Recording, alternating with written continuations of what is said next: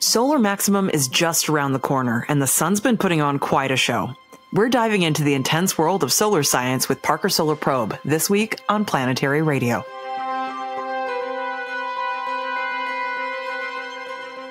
I'm Sarah Al-Ahmed of the Planetary Society, with more of the human adventure across our solar system and beyond.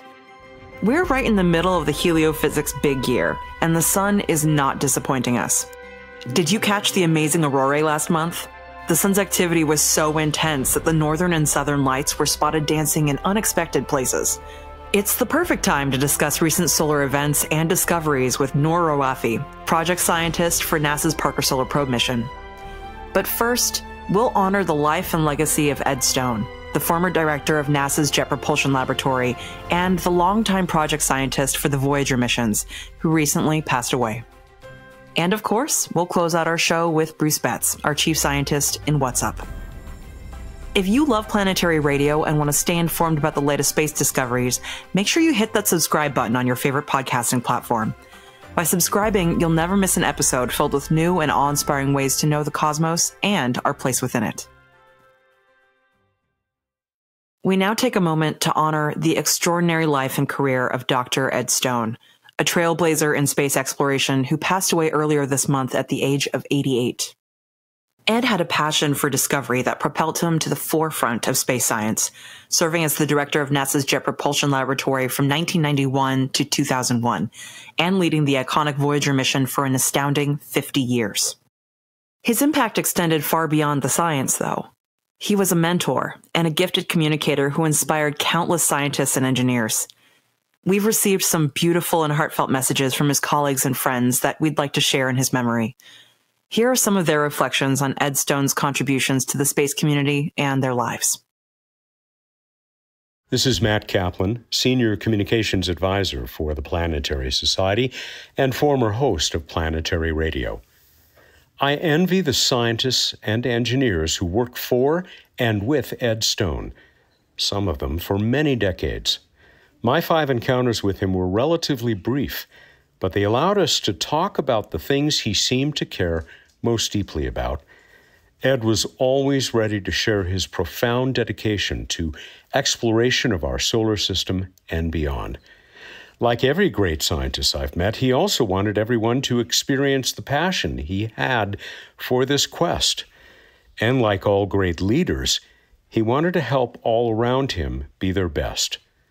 It has been my honor to interview 5 JPL directors. Each brought or brings unique qualities to the job of running the world's foremost center for robotic exploration. None surpassed Ed's ability to do this with soft-spoken determination and purpose. His voyage will continue for as long as we pursue it, which I trust will be for as long as his spacecraft will wander among the stars. My name is Alan Labrador, and I have worked in Ed Stone's group at Caltech's Space Radiation Laboratory for over 20 years. As with many others, I will always remember Ed as an insightful scientist, a strong leader, and a great mentor. But the memory that is most personal to me is when I defended my PhD thesis. Ed was chair of my committee. I don't remember my thesis defense much. After I finished, I was sent out of the meeting room to await the committee's decision. I don't remember how long I waited, but I remember the sound of the door opening behind me. I turned to see Ed walking toward me, smiling, with his hand outstretched, and he said, "Congratulations, Dr. Labrador." It was the first and remains the most meaningful time anyone had ever called me Dr. Labrador, and I will cherish that memory. My name is Alan Cummings, and I'm a senior research scientist at Caltech. I work in the Space Radiation Lab that Robbie Vogt and Ed Stone founded way back in the 60s. And I've known Ed Stone for 57 years. Ed was a brilliant scientist, and he was the best multitasker I ever met. And one example of that was when he was the JPL director for 10 years in the 90s, he was still working on projects at Caltech in his lab. He worked closely with me on Voyager data in the evenings and weekends. And one time I was at the chalkboard and Ed was in the office and we were discussing something about our Voyager data. And he got interrupted and said he had to go to Washington, D.C. right now because he needed to meet with the NASA administrator. So he left, and a few days later he comes back, and he comes back to my office, and he motions me up to the chalkboard. I get up there, and we resume our conversation just where we left off, right in mid-sentence. We didn't need to go back over anything for Ed. He was on top of it. My name is Eberhard Möbius, Professor Emeritus at the University of New Hampshire Space Science Center and Department of Physics and Astronomy. I admire so much his gentle but very firm leadership. I remember vividly my first visit to Caltech when I mentioned to him the idea that perhaps Alfvén's critical velocity might play a role in the observed abundance patterns in the solar corona and cosmic rays.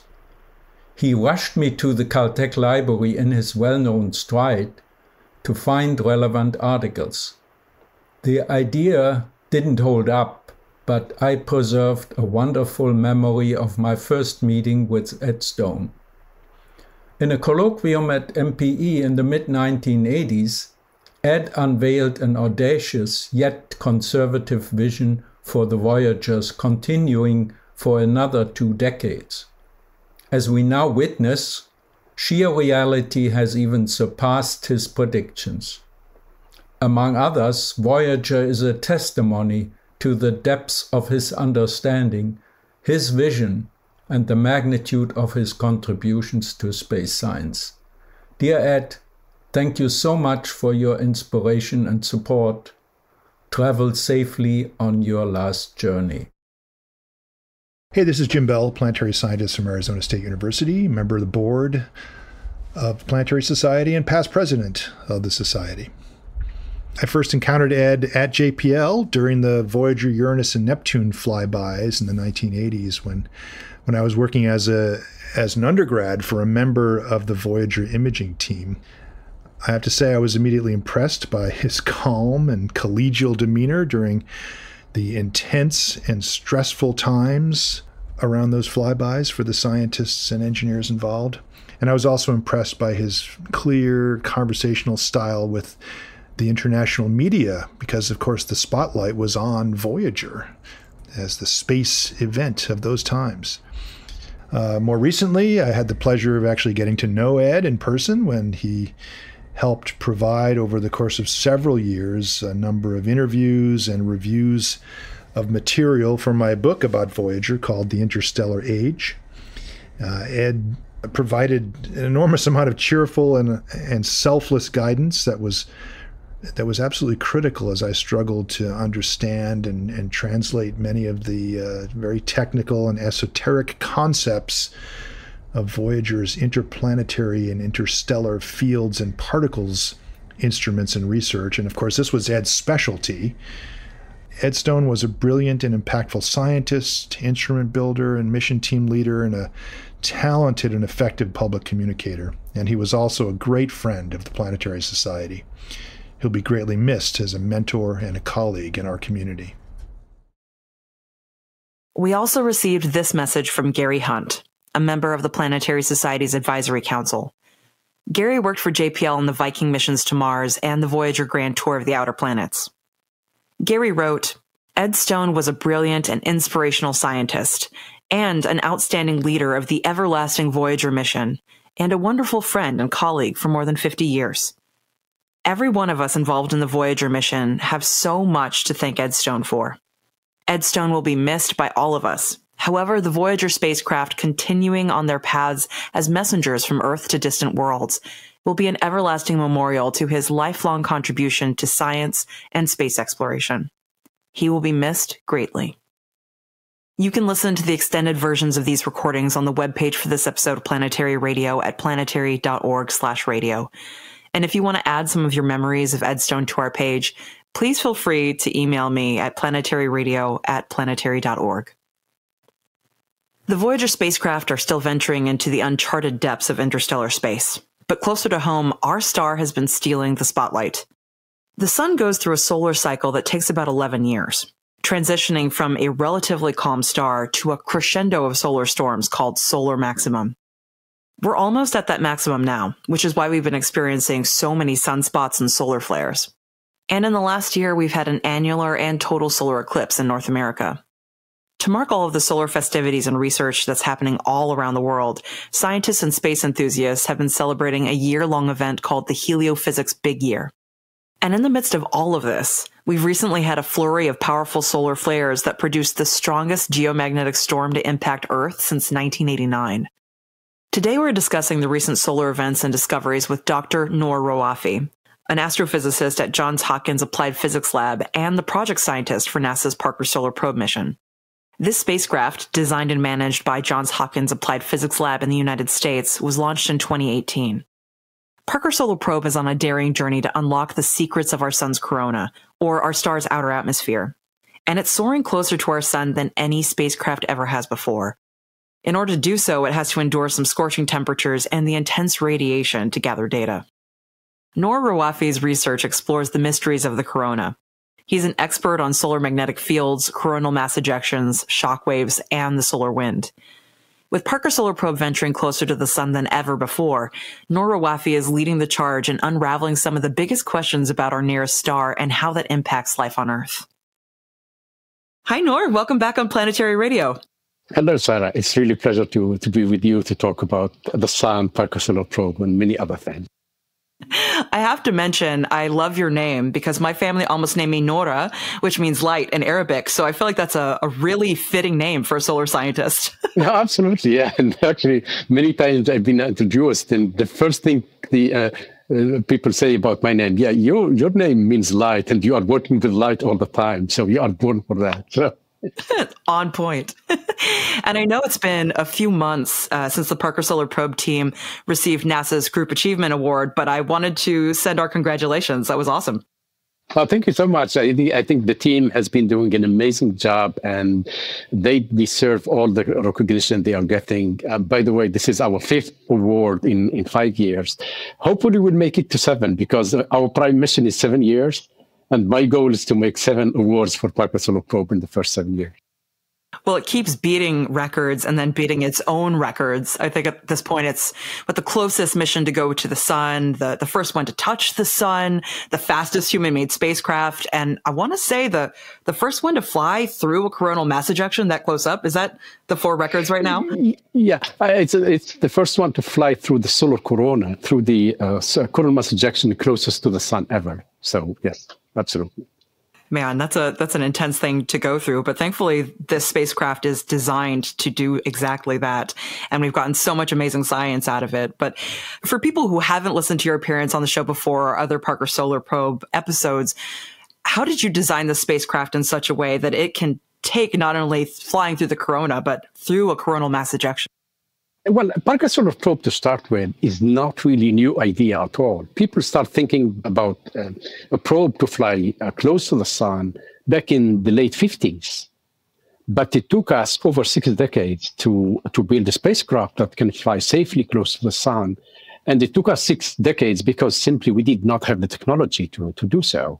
So back in 2001, NASA has commissioned the Applied Physics Lab of Johns Hopkins University to look into material to build the heat shield. Because without the heat shield, we cannot fly close to the sun. And it took us 5 or 6 years to come up with the right material, the right design and everything. And it's then when NASA decided to go ahead with the mission.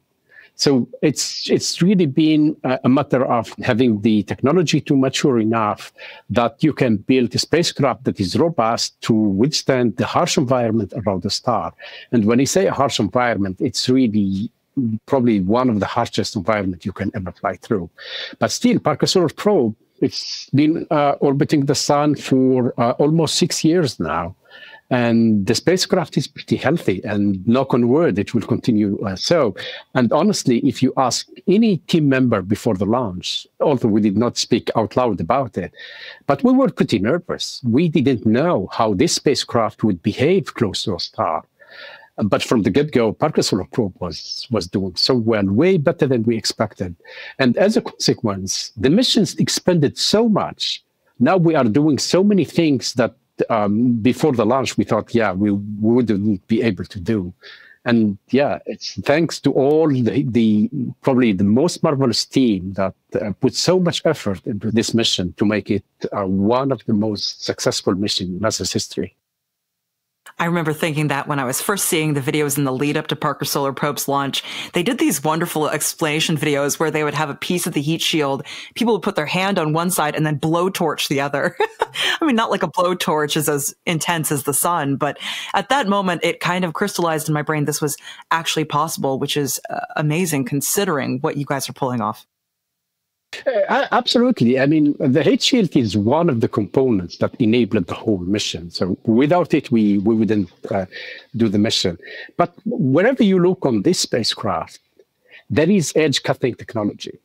If you look, for example, at the solar panels, conventional solar panels cannot work close to the sun. So we have basically to reinvent new solar cells. And on top of that, you have to cool them down because when we are close to the sun, they get pretty hot. And we use a liquid-based cooling system. And the liquid we use, many people will not even guess it. It's simple gallon of water. Really? That's all. Yeah, just a simple gallon of water. That's what we use to cool down the solar panels.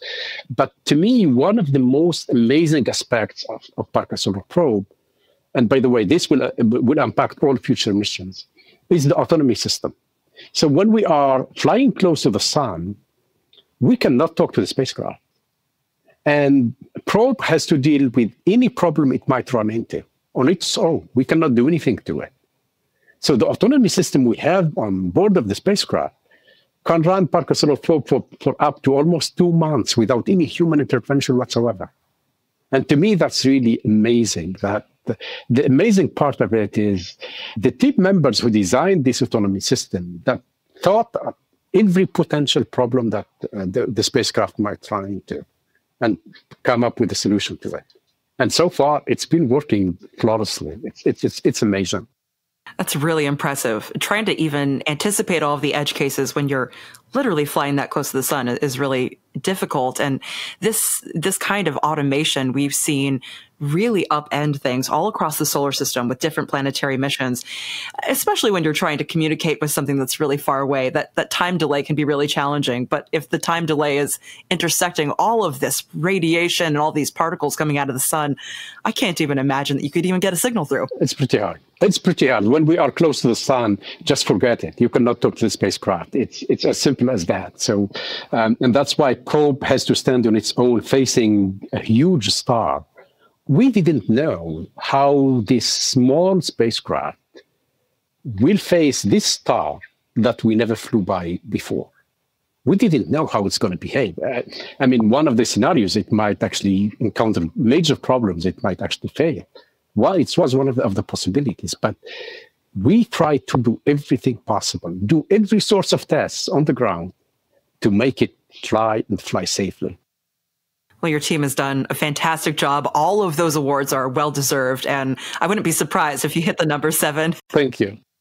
Earlier this episode, we took a moment to honor Ed Stone from the Voyager missions, and I wanted to take a moment to share the Planetary Society's condolences to you and your team for the loss of mission director Purva Varia. I know that's a very difficult thing, and he contributed so much to solar science and was an inspiration to so many people. So I wanted to pass that along. Thank you so much. Losing a team member is always difficult. It's not really an easy thing because you live with the team for years, and it's not really a team anymore. It's family. And when you lose a family member, it's not really that easy. But still, we keep all the nice memories about him and about Ed Stone. Yeah, it's a bit difficult, but yeah.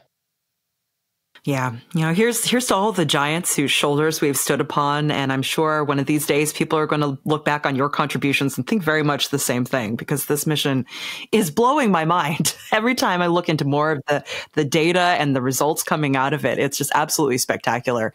Well, we're in the middle of the heliophysics big year, which is a global celebration of solar science that ran from October 2023, which is when we had an annular solar eclipse, all the way to the end of this year. And there has been a lot to talk about in solar physics. We just passed a solar eclipse, a total solar eclipse on April 8th that went through Mexico, the United States, and Canada. Did you get a chance to see it? Yeah, it was in Carbondale. I saw the eclipse, and seeing an eclipse is always exciting and amazing, because there is no eclipse that look another one. The solar corona is always changing, and whenever you see one, it's like a new experience all the time. But when you see the excitement of the people out there about this celestial event, that's another component of it. It's not only the sun, the moon coming between us and the sun. It's actually the whole atmosphere, that the build up to it and everything. It's amazing. I can tell you a little story. I was at the Dallas flying to give a colloquium about the solar eclipse, and I had some material with me to give away, and some of them are the eclipse, the glasses for the eclipse. And the members of the TSA crew, actually one lady asked me, are these solar eclipses glasses? And I didn't even tell her yes or no. I told her, how many do you want? And I gave her some. Then another one came. Then another one came. Then another one. I think at the end I was surrounded by 7 or 8 of them. And we were talking about the eclipse, talking about the sun. They even asked me about the largest star in the whole universe. That to me showed the degree of how this remarkable phenomenon, like the spectacle, like total solar eclipse, how much attention it attracts out there.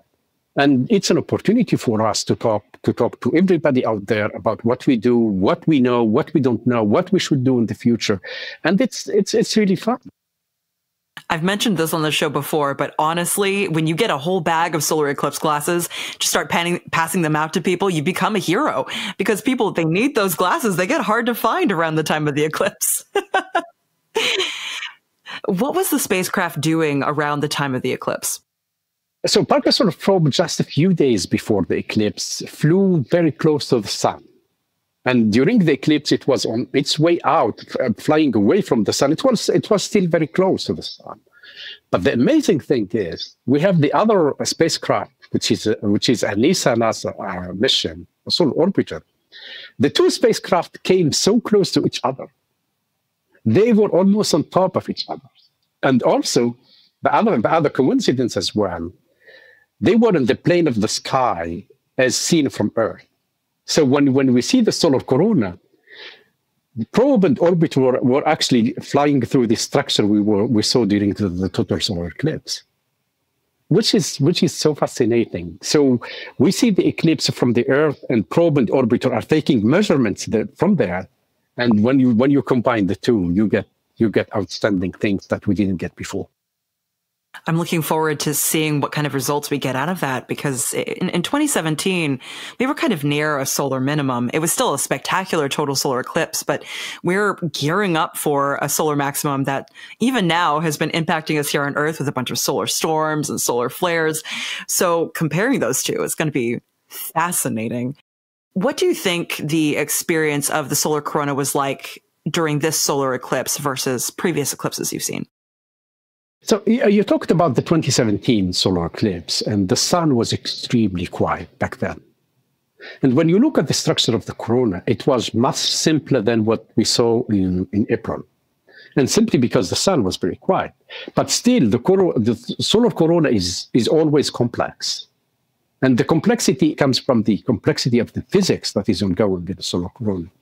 But when you compare the total solar eclipse of 2017 to the one we witnessed back in April, there is way more structures in the last eclipse in April than in 2017.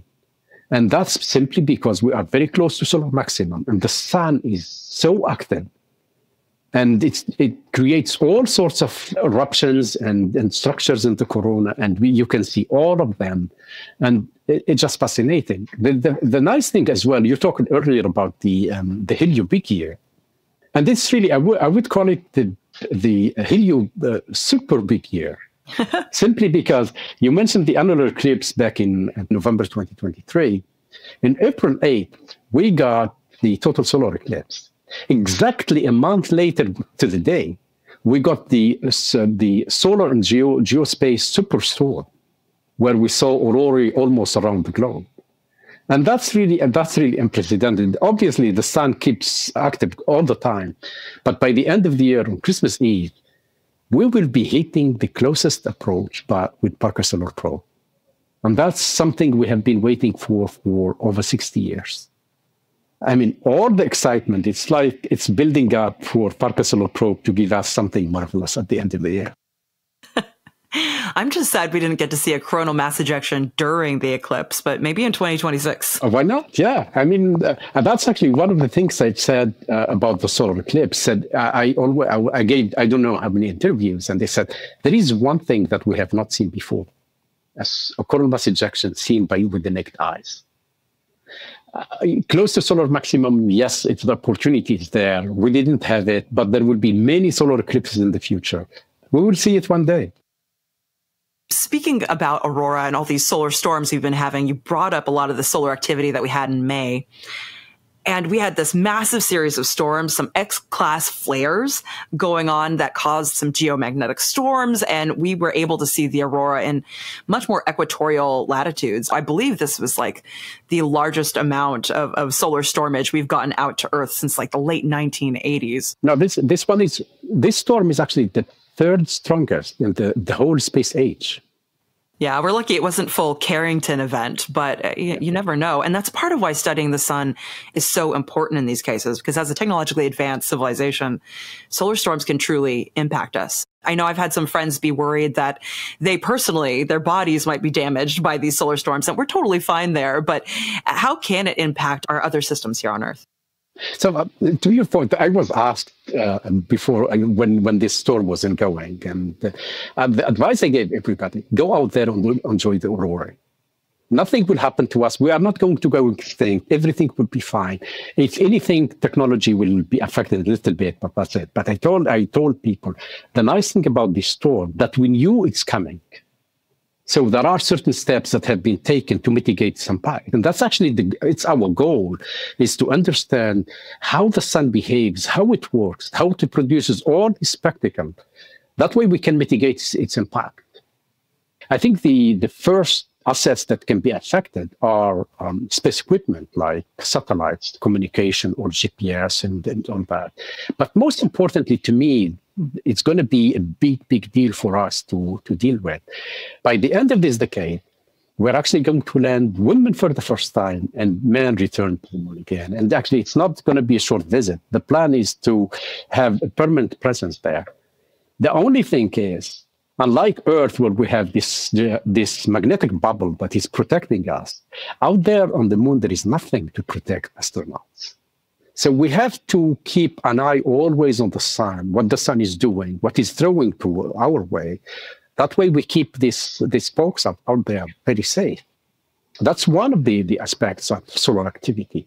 The other aspect is it can actually affect us even much lower here near the ground. For example, if you take the last storm, certain flights that usually have polar routes, they were actually routed to low latitudes to avoid the high doses of radiation that is due to these storms. I'm pretty sure there are other measures that were taken to protect any potential impact to the power grid. And there are other aspects as well that can be impacted by solar activity. And trying to anticipate how long it takes for these systems to impact Earth is a complex but really important question. And one of the results coming out of Parker Solar Probe that I found really fascinating recently was the interaction between these coronal mass ejections and interstellar dust that falls into our solar system. This was such a fascinating one because we know that particles from beyond our solar system can make it in here, but it didn't really occur to me that it could impede or change how fast material from the sun reaches us. What were some of the results that we saw out of this flight through a coronal mass ejection? So the strongest coronal mass ejection that Parker Solar Probe flew through was on September 5th, 2022. That CME was traveling at more than 2,500 kilometers per second. And it was a huge event. And Parker Solar Probe was very close to the sun. And the funny thing, it was actually in the backside of the sun. So we don't know what probe is doing. So we have to wait for several days to figure out whether Parker Solar Probe survived and what it did. But when it emerged on the other side, we knew everything is fine. We knew we had plenty of good data to look into it. There are many things that are so surprising about this event. First of all, the view we get from them when we are observing them close by, it's way, way different than when you see them from 1A. The internal structure, the complexity within the structure is mesmerizing. But also their impact on the environment they are flying through is mind-boggling. We knew that whenever you have an event like that one, like big events like the one of September 5th, 2022, they will clear the plasma in front of them. But the most surprising to us is even the heavy dust particles, they were cleared by the CME. And what is left behind them is a near-perfect vacuum. Parker Solar Probe, when it was flying through there, when you see the images that we got from probe, it's like it's flying through the darkest night you can imagine, because it was flying through vacuum. And it took hours for that medium to be repopulated again by gas and dust and everything. And that was kind of surprising to us. Well, it's hard to imagine, given the videos coming out of it before. Whenever it's flying through the corona, it's just a cascade of particles and little zoomy things. I can't even imagine getting nothing back on that camera. It's fascinating. And the first warning you get is you get this shower of energetic particles that hitting the detector. That you see it very clearly. And we've seen it before from AU. And that's actually when I look at one of those movies and you see, actually we call it the snow shower.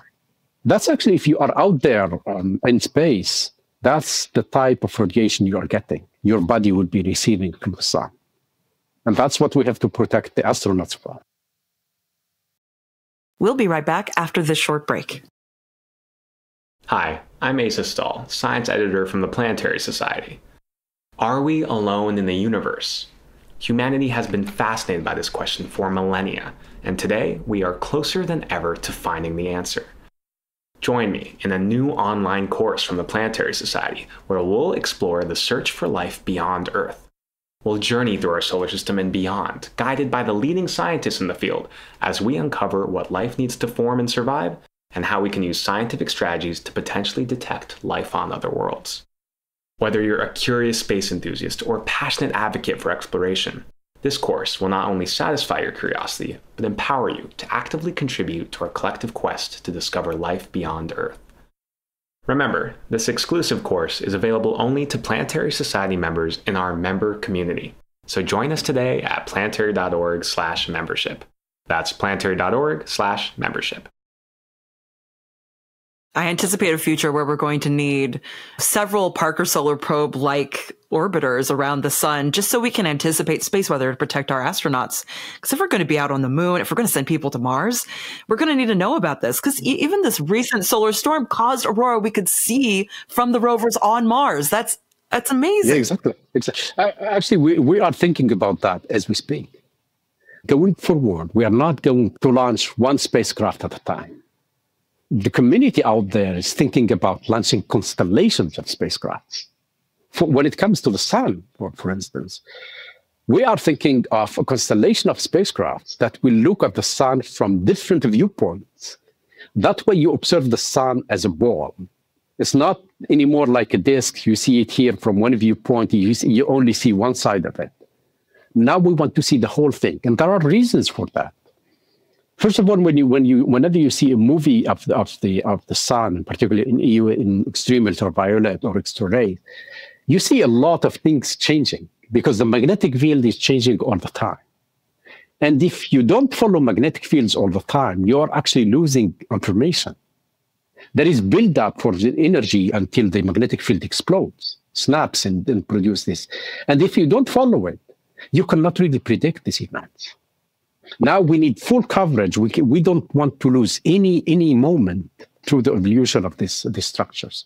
The other thing also, its big puzzle for us is what is happening in the solar interior itself, where all the magnetic field is generated and come to the surface. And for that one, we need almost a constant view of the solar poles for an extended period of time. And you cannot do it with one spacecraft. You need a whole constellation that will look at the sun all together. And this is not sufficient. We need actually more than that. Because what we want to do really is look at the sun and make measurements in the Earth environment in exactly the same time, in the magnetosphere, in the thermosphere, the ionosphere, because we want to measure what the sun is doing and measure its impact in the Earth environment. That way we have the full picture of what is going on. And talking about the superstorm of May of last month, we're actually organizing a workshop here at the Applied Physics Lab in late October that will focus only on these 4 or 5 days. But for this one, we are going to bring scientists from the solar side, from the magnetosphere, ionosphere. We'll put them all in the same room. And we're going to only talk about this 2 or 3 days and what happened there. What's very interesting about this is that it doesn't just impact how we think about our solar system and our sun's relationship to our planet, but as we're looking out toward other exoplanetary systems, there's so much about these planets that we can't anticipate because we don't understand how they interact with their stars.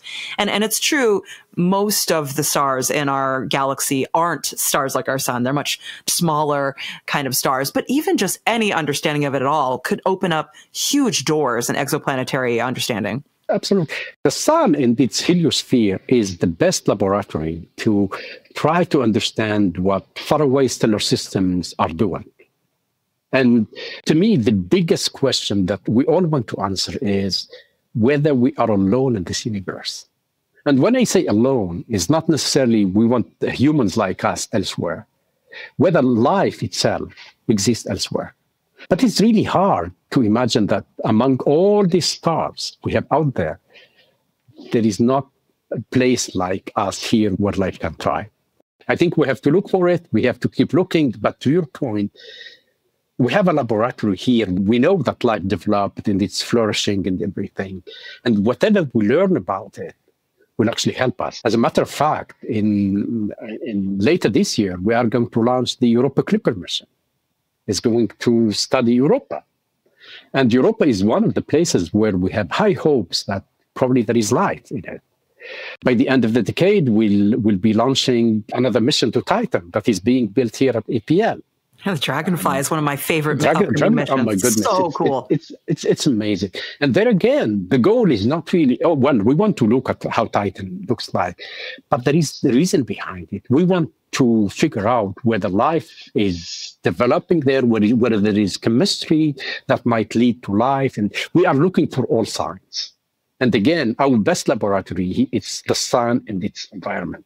There is another thing also I have to mention this every time I talk about the sun. Whenever we talk about solar activity and solar storms, and we always think about, the negative aspect of it. Yeah, it's going to affect technology, it's going to affect the humans. But when you think of it, without the sun, without the solar activity, we wouldn't be here talking together today. Without that, life would not have kicked in on the Earth at all. And we owe our existence, our very existence to the sun. We're coming up on Asteroid Day on June 30th. And there was a result about one of the meteor showers that we experience once a year, the Geminid meteor shower, which I believe is in December.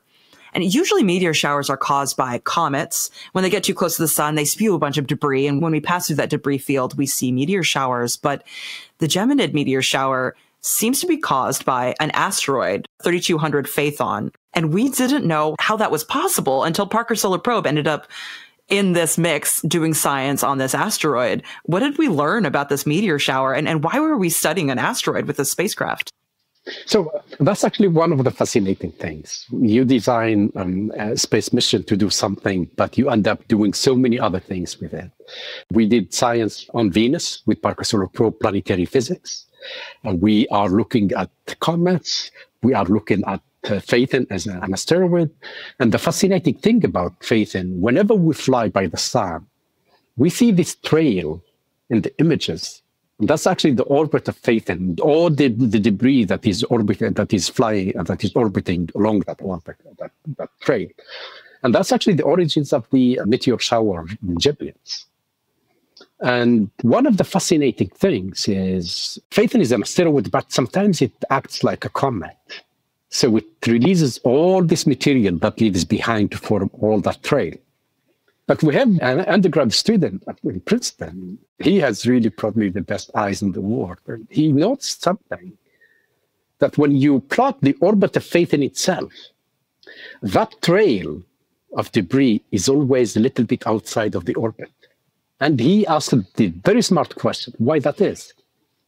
Why it's not on the orbit and why it's not inside the orbit? And then he did some numerical simulation and showed, okay, there are two processes to release material. If you have a gradual process, like comets, that material will settle inside, a little bit inside of the orbit when we are close to the sun. But if it is a catastrophic event, then that material will settle a little bit outside of the orbit. And that's the case of Phaethon. Then what we think now is that Phaethon, maybe 2,000 or 3,000 years ago, a catastrophic event happened to it. It might be an explosion. We don't know what it is, but it's all speculation now. But it is a catastrophic event that led to the formation of the Geminid, the trail that is the source of the Geminid shower. And this is from a mission that we didn't even decide to look at. I can tell you something else about synergistic science from probe. So whenever we fly by Venus, we use Venus to get closer and closer to the sun. So we love Venus a lot. So. But whenever we fly by Venus, we turn all our instruments on. And one of the best flybys for us is when you fly in an eclipse formation, you are actually flying behind the planet, on the night side of the planet. One of the programs we set early on is to look for clouds in the Venus atmosphere.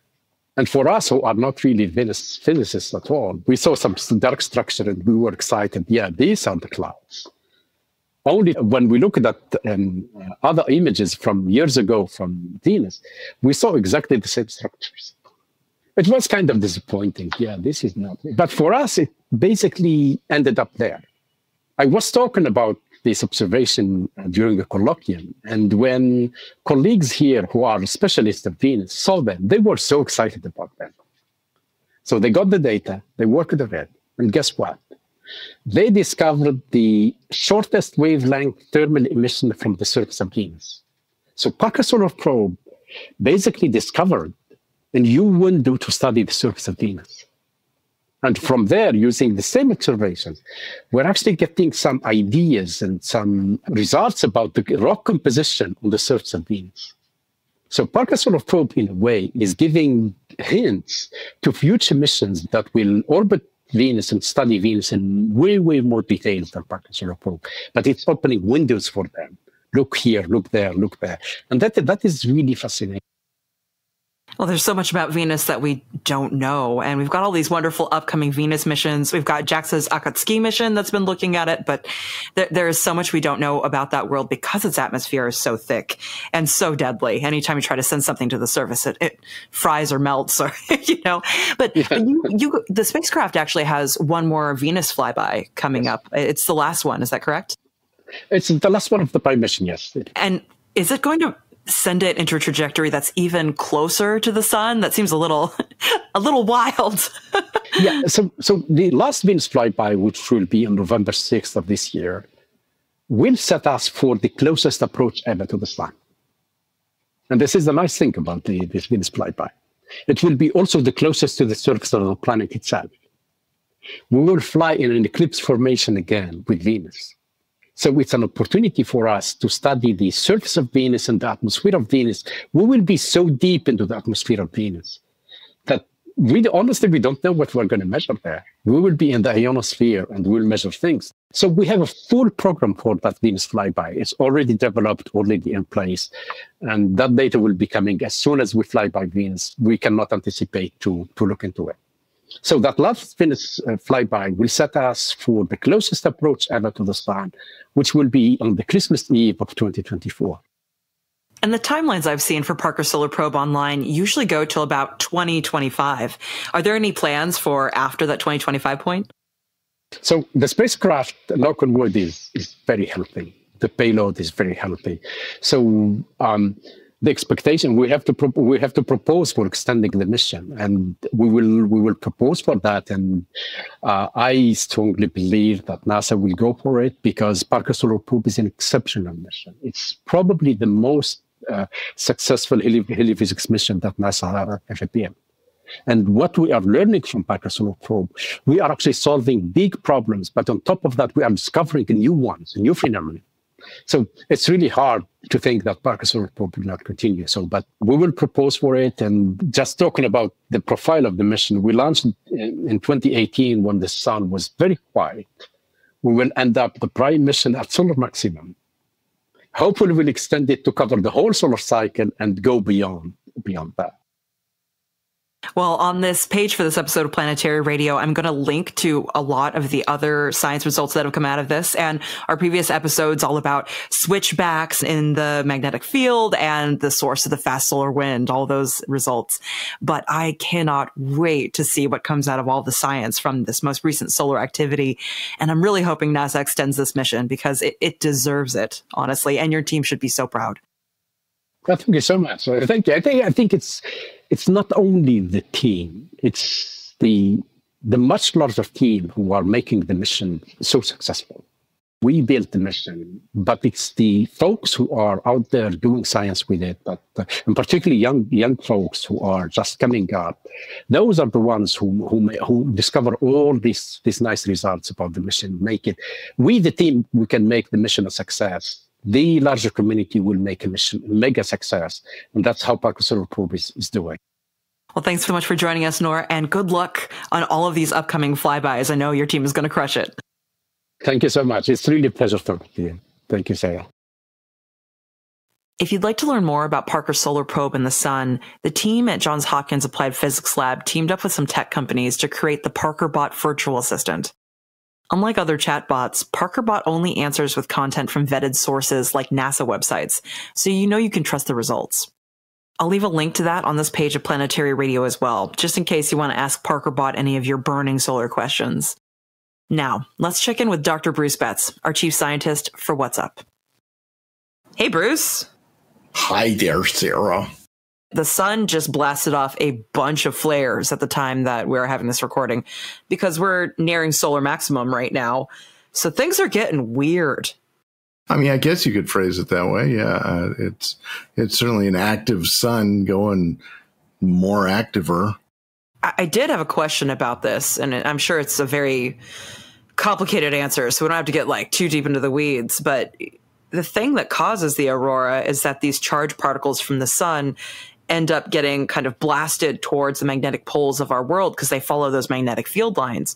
But during these major solar storms and things like that, we end up with aurora at way lower latitudes. Why is it that it doesn't just like brighten in the north? Why do we see it in other locations? Well, the answer is magnetic fields. It's like with the sun, everything on the sun can be explained with the answer. It's because of magnetic fields. Boom, we're done. No, give more. Basically, so usually you've got particles coming and we've got solar wind all the time, but that doesn't do a lot. And then you get a solar storm, belches out more material at one time, comes, hits the atmosphere, causes aurora, but it hits wherever it hits, the charged particles hit the magnetic field of the Earth and they get directed poleward, as you stated. And so as you hit with more stuff, you kind of futz with the magnetic field and you expand the auroral oval, which is kind of the place where the particles hit the right part of the atmosphere coming down the magnetic field lines.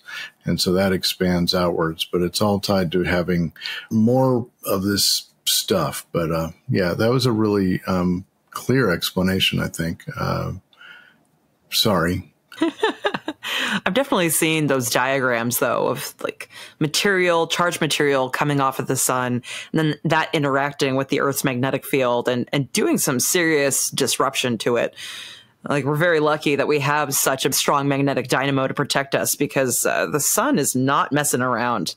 No, it's not, and it does affect things, and that's why we want more and more solar storm monitoring, because flares are the light show, basically, but they're often associated with these other things, particularly the CMEs, coronal mass ejections, and they're like a big belch of material, and if it comes flying at the Earth, if you have enough, you start damaging potentially satellites, power grids on the surface. It gets gnarly. I mean, I think we all remember 1859, and that was some crazy stuff, man. Telegraph operators getting burned, things catching on fire, dogs living with cats. It was nuts because of the largest storm historically. So we are worried about those things. I wanted to point out that it does other weird stuff too. So as we head towards solar maximum, you have more of these particles. There's an interaction not only with the magnetic field, but with the atmosphere, of heating in the atmosphere causing an expansion of the atmosphere. That led to the rapid end of Light Sail 2 as the atmosphere came up to meet Light Sail 2 more and more, and we were going through more atmosphere and being dragged down. And we actually, in fact, they're on our website, some of the plots showing correlation between solar activity of this type and the rate at which we started dropping as we left solar minimum and headed off towards solar maximum. And we already were dropping some anyway, which we expected, but it led to the fiery death of Light Sail 2.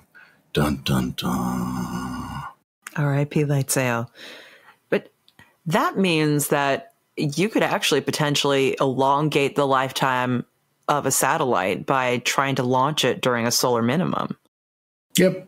That is true, which is harder because you need a bigger rocket and more money, but you launch to higher orbits and you don't have this problem because you get away from the atmosphere. It turns out even where we were at 700 kilometers above the Earth, there's still enough stuff that if you have a 5-kilogram spacecraft in a sail the size of a boxing ring, it eventually drags that puppy down. You know what would make you feel better? Random space fact! I feel better already. I thought you would. As of now, May 2024, 279 people. What have they done, Sarah? What have they done? 279 people. I'm going to guess. Went to space? Went to the International Space Station. Whoa. 279 individual people. So many of them went multiple times. They've been from 22 countries. Mostly, not surprisingly, from the U.S. at 165, followed by Russia with 59. And number 3, anyone? Japan with 11. I was either going to go Japan or Canada on that one. Yeah, no, that makes sense. Obviously, there have been a number of ESA astronauts, but they're already multiple countries, but one space agency equivalent. Gosh, that's so cool. All right, everybody, go up there, look up in the night sky and think about the variability of palm trees. Thank you and good night. Some of them are really tall and skinny, and some are really big and white. It's wild. We've reached the end of this week's episode of Planetary Radio, but we'll be back next week to celebrate Asteroid Day. It's the anniversary of the Tunguska blast. We've also got an update on the DART mission that smashed into asteroid Dimorphos. If you love the show, you can get Planetary Radio t-shirts at planetary.org/shop, along with lots of other cool spacey merchandise. Help others discover the passion, beauty, and joy of space science and exploration by leaving a review and a rating on platforms like Apple Podcasts and Spotify. Your feedback not only brightens our day, but helps other curious minds find their place in space through Planetary Radio. You can also send us your space thoughts, questions, and poetry at our email at planetaryradio@planetary.org. Or if you're a Planetary Society member, leave a comment in the Planetary Radio space in our member community app. Planetary Radio is produced by the Planetary Society in Pasadena, California, and is made possible by our starry-eyed members. You can join us as we learn more about our star and all of the worlds that orbit it at planetary.org/join. Mark Hilverda and Ray Paoletta are our associate producers. Andrew Lucas is our audio editor. Josh Doyle composed our theme, which is arranged and performed by Peter Schlosser. And until next week, Ad Astra.